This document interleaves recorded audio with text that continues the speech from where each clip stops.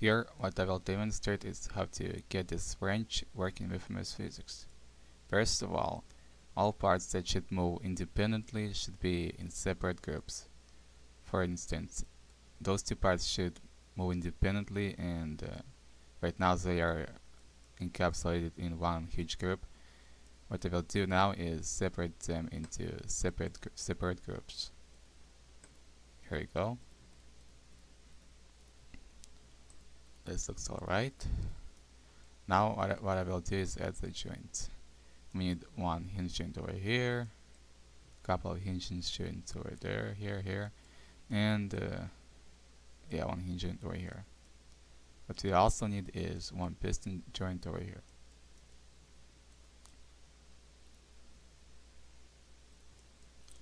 Yeah, let's reduce joint scale.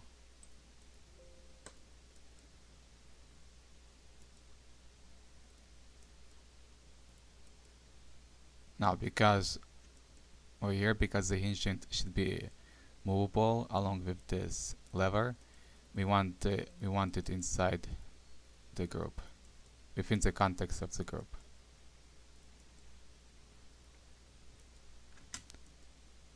Same applies to that hinge. I will actually it inside that group.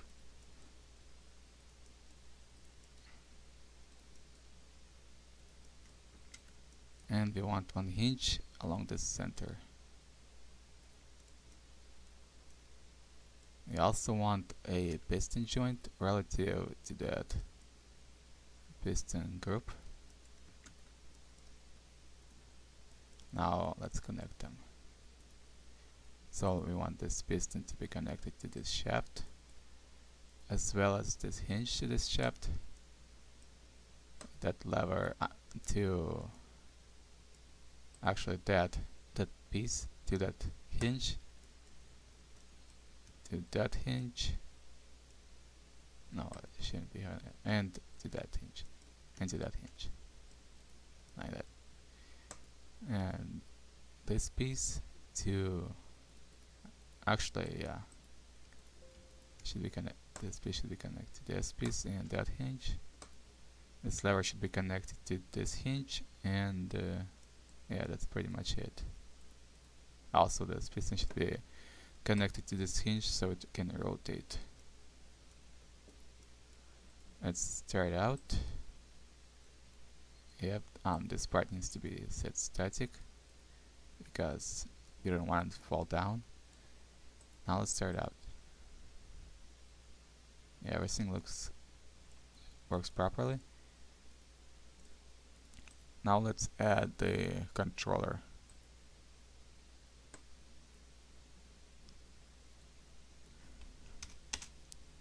So the minimum limit for this piston should be 0, obviously, and the maximum should be something like 30 millimeters. So what I'll do now is change this to millimeters and set it from 0 to 30.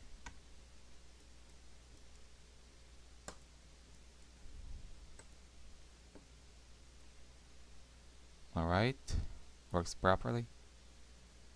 Also, sometimes the collision wireframe generated for particular parts doesn't resemble the geometry of the part. For instance, if I enable the collision wireframe and click play, we can see that the collision generated for that part isn't actually its collision, isn't actually its geometry, and the same applies to that part and this part. And oftentimes they start squeezing out each other. For instance, this lever, because you can see it's been squeezed out by that part. And to prevent that behavior, we can either separate the group into small convexal collisions, or we can disable the collidable option, which is a lot easier approach. And the collision isn't necessary in this model. All that drives this model are the joints. So what I'm doing right now is disabling the collidable option for all the groups. Alright, looks good. Now start out again. As you can see, like, the collision is no longer being squeezed out, which is good. That's what we want. Works perfectly.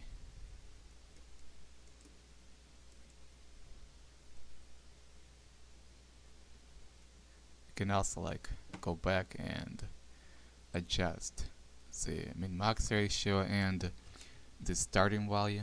We can see like the starting value should be 15 millimeters. There we go.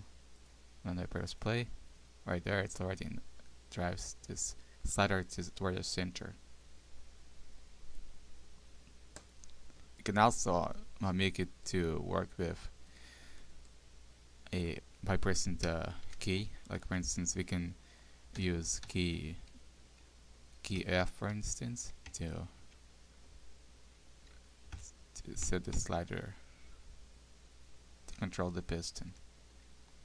So key F returns the value between 1 and 0, and then we multiply this value by 30 millimeters. Let's see what happens. Right now I'm pressing key F. There we go. Also works very well.